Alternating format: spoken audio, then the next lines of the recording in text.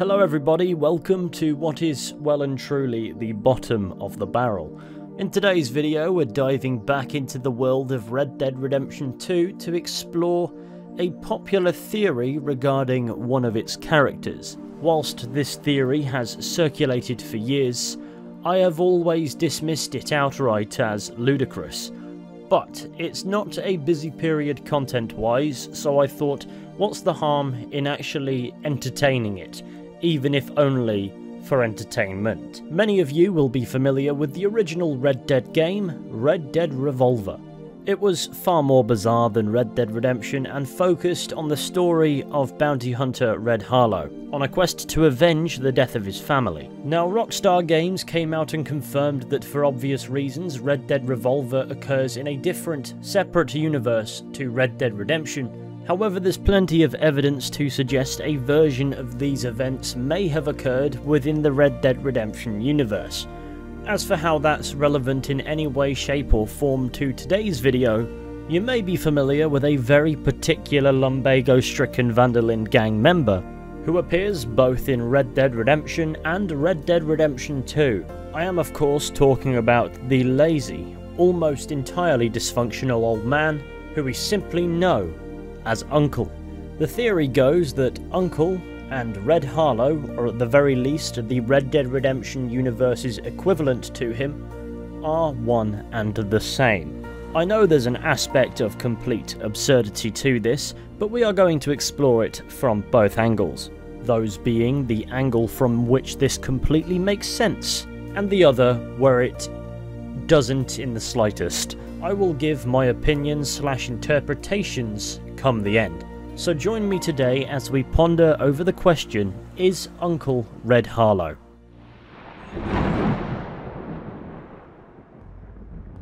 The first question that we are going to need to answer before we proceed with any of this is, within the universe of Red Dead Redemption specifically, does Red Harlow even exist? First and foremost, I'd like to reiterate that Rockstar Games has stated that Red Dead Revolver exists in a completely separate continuity from Red Dead Redemption. You would think that would function as something of a dismissal of the entire theory, but if only it were that simple. However, Red Harlow's story is mentioned within the Red Dead Redemption universe in random encounters you can experience at campfires. This country used to be built of sterner stuff than it is today. Only 30 years back, there was men here in these parts would stand up to authority. Very good, very good. You heard of that Red Harlow fella? He was one of those men. Stood up to every man who blocked his path, Mexican army included. Nearly cost him his life, but he did. You a bounty hunter, mister? I have been. Why?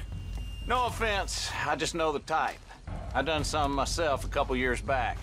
Like most things in life, it don't live up to the billing. And my brother, he's dead now, but he used to tell me stories about Red Harlow. Yep, you've probably heard of him. Legendary bounty hunter bringing the savage outlaws of the frontier to justice. A man who watched his parents get murdered in front of him as a boy, but who uses that pain to become a better man and ultimately to wreak his vengeance. From this, we can gather that in the world of Red Dead Redemption, Red Harlow is something of a folk legend at the very least. The stories told regarding him more or less follow the beats of the story of Red Dead Revolver, except every single campfire interaction seems to treat it as if those events really happened and Red Harlow was indeed a real person. The obvious response to this information is that they are simply Easter egg interactions, and that very well may be the case, but considering it's on the nose and an Easter egg is typically far more subtle, though not necessarily by hard and fast definition, it is my belief that these campfire interactions also serve as valid world building. My logic being, regardless of how far out of the way you had to go to find it, if I was thinking about throwing in an Easter egg, I would allude to something rather than spell it out. Therefore, I believe that it's entirely possible that the story of Red Harlow is a canonical tale told around campfires within the Red Dead universe, meaning it's entirely possible that Red Harlow as an individual may have existed in this universe too. Particular events of Red Dead Revolver itself are mentioned in these interactions, but that does not mean that the events of Red Dead Revolver are canon to Red Dead Redemption, as it's confirmed to not be the case. So what if the baseline of events did indeed happen in the Red Dead Redemption continuity? However, Red Dead Revolver is an exaggerated retelling. Think of it as a penny dreadful, a form of late 19th and early 20th century US popular fiction that focuses on melodramatic romanticized events and swashbuckling heroes that in the real world are sometimes based on real people of the times. For example, in Red Dead Redemption 2 we can find 3 Otis Miller dime novels, and at least another featuring Jim Boy Calloway and Landon Ricketts. 3 characters who do, or at least did exist within the Red Dead canon. However, the stories told about them are either highly exaggerated or outright blatant fabrications. What if the events of Red Dead Revolver follow a similar vein and are romanticized variations of events that may have actually happened, or at the very least are falsified events about real individuals within Red Dead Redemption? So by that logic, it's entirely possible for there to be a version of Red Harlow in Red Dead Redemption, somewhere. Whilst if this is the case, it may be hard to discern Red Harlow as a character or any events regarding him. At least it means he could be present in the same universe as everybody's favourite lazy old man. It's a ridiculously heavy assumption, but unless you make it, the entire theory we're about to discuss falls apart before it even begins. But sometimes you need to make a wild leap before you can start connecting dots. So with that established, now we can actually explore whether or not Uncle is Red Harlow. Perhaps the most fascinating aspect to Uncle as a character is the fact that we do not know his name. At no point is he referred to as anything but Uncle, which is clearly a nickname considering his status as an elderly man who can often be found just existing around camp telling fascinating stories. He's the funny uncle.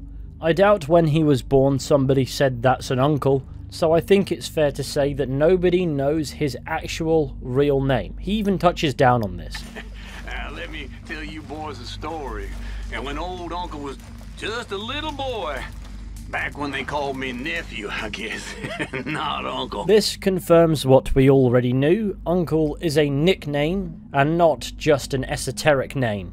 Technically, I suppose that Uncle is a man with no name. The man with no name is an unnamed anti-hero protagonist portrayed by Clint Eastwood in the spaghetti western Dollars trilogy, including the movies A Fistful of Dollars, For a Few Dollars More, and The Good, the Bad and the Ugly. This trilogy is massively influential on modern westerns, along with many others, including the Red Dead games. Is there a strong relation here though? Perhaps not, but I certainly find it interesting that Red Dead Redemption and Red Dead Redemption 2 make it a point to never disclose any information about Uncle's true identity. As for his past, here is what we know about Uncle.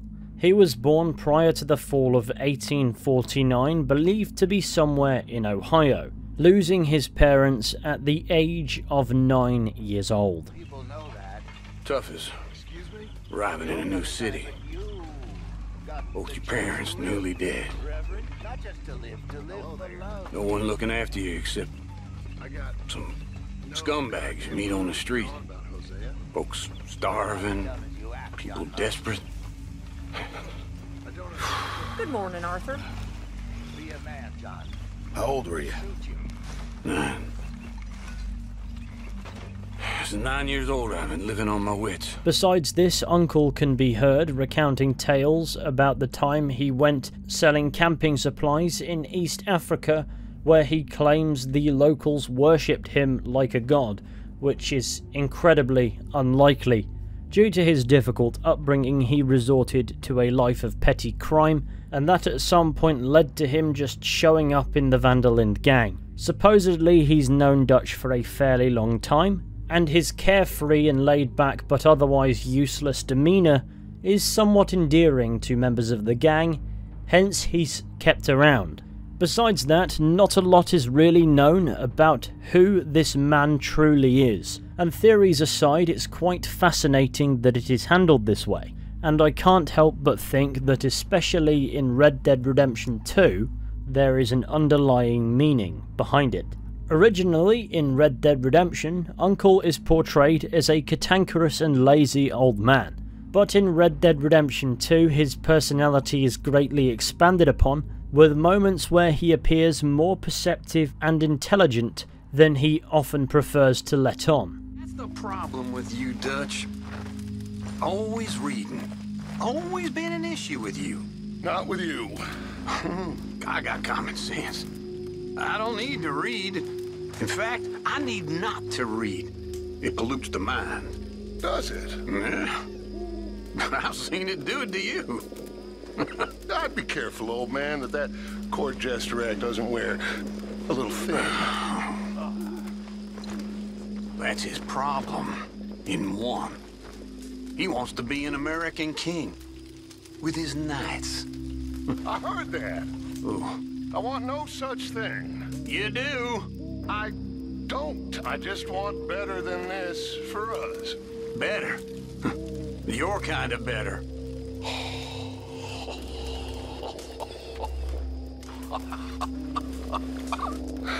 Oh, I can't stay mad at you, old man. Okay. But right now, I'd like to kill you. Put me out of my majesty, your misery. Away with you! There. You see, gentlemen? There goes the greatest man we know. Even he's lost. This is the age of being lost. The age of running to avoid thinking. I've said it before, but you all got it. This sense of being lost. All of you.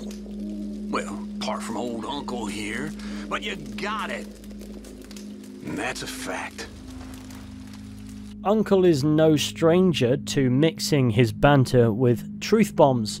A lot of what he says is kindly spirited but frighteningly apt, and he has no problem giving that insight even to characters he knows to be killers. Whilst in the moment it comes across as him being entertaining, it's actually incredible insight into the character he's speaking about, this Dutch example being the key one. So perhaps Uncle has more going on than he likes us to think. However, the biggest point that raised the theory stems from a visit in town in polite society Valentine style in chapter 2.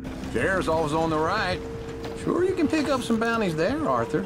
Heaven forbid you put your head on the line. Yeah, well, that's a young man's game.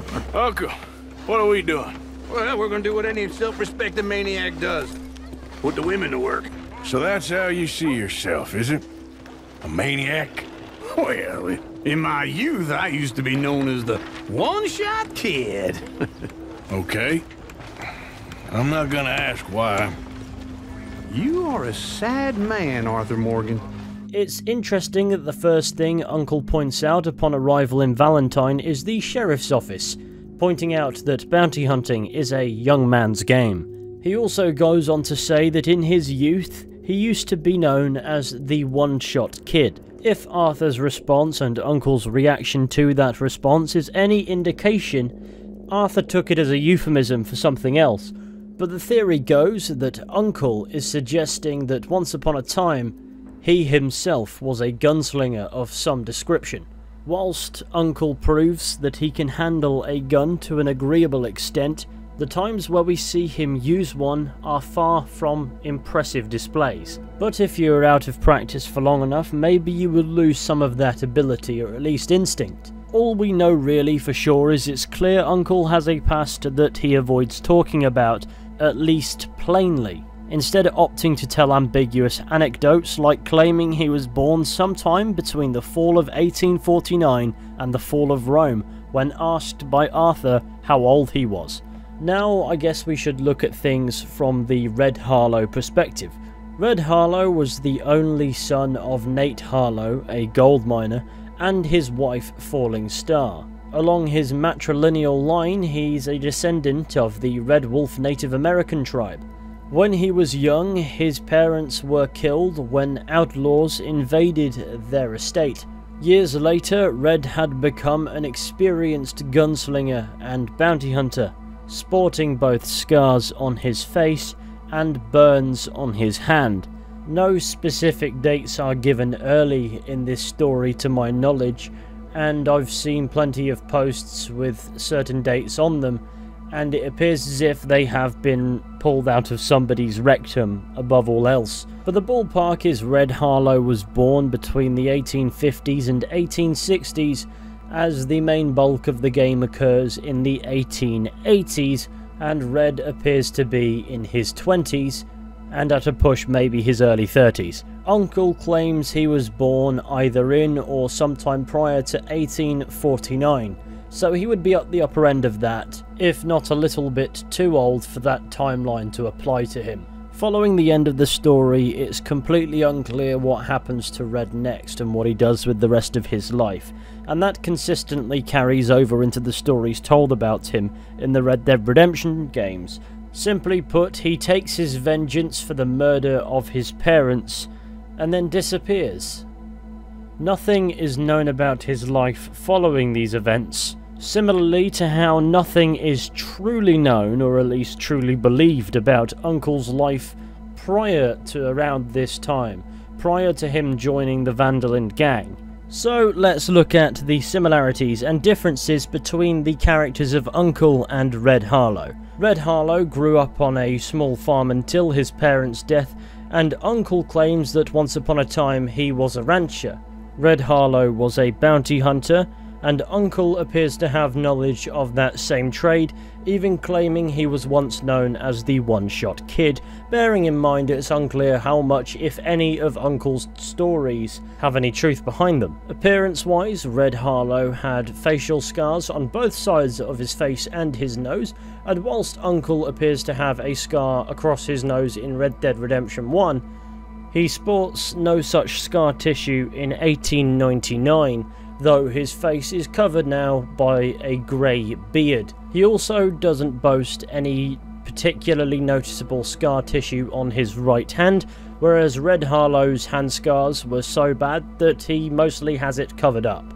From the age perspective, I'd say that Uncle is slightly, if not significantly, older than Red Harlow, or at least the romanticised version that we got to experience in Red Dead Revolver, bearing in mind that Red Dead Revolver in itself is not canon to the Red Dead Redemption universe, meaning if those events happened in the Red Dead Redemption universe in any way, then they went down significantly differently, or with different kinds of people, and the characters were complete romanticised versions of themselves. So I think it's fair to say that these events, the characters, their ages, their very appearances, and so on and so forth, are certainly somewhat subjective due to a lack of reliable sources to verify that information.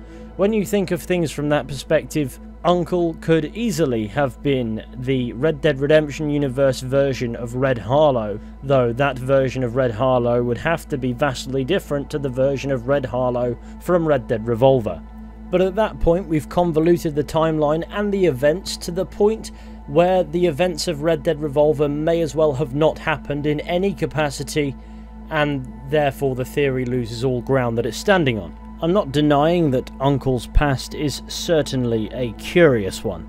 The absence of his real name or any reliable information regarding his backstory makes for a compelling character to make theories about, even if that means only speculating about how his lower back came to hurt, because it's clear that Rockstar, especially when approaching his depiction in Red Dead Redemption 2, presented Uncle in such a way that questions about his past would naturally be raised. Whether his history is mundane or exciting, it's certainly a mystery. But my personal opinion is that I don't believe that Uncle is Red Harlow, and I'll explain why. There's limited connections between the two characters. You can draw certain parallels, but the moment you put them under a microscope, you realise how inconsequential these similarities actually are. As for the differences, they are simply far too significant. Furthermore, Red Dead Revolver's events aren't necessarily canon to Red Dead Redemption. By that I mean there are campfire stories that allude to the idea that some version of those events are canon to the Redemption universe, but to what extent those events would diverge from what we experience in Red Dead Revolver is an unknown quantity.